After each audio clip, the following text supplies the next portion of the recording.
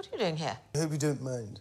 My very best, and I am suffering. No, you are not suffering. No one, not a single breathing living soul anywhere, sees cause for suffering. They would if they knew. Knew what? They know that you betray your wife. They know that thanks to you, she has psychological problems and eats or doesn't eat, or whatever it is she does or doesn't do. Stop making spectacles of yourselves and make this marriage and your enormously privileged positions in life work. And if I want to separate? You will not separate or divorce or let the side down in any way. And if one day you expect to be king... I do.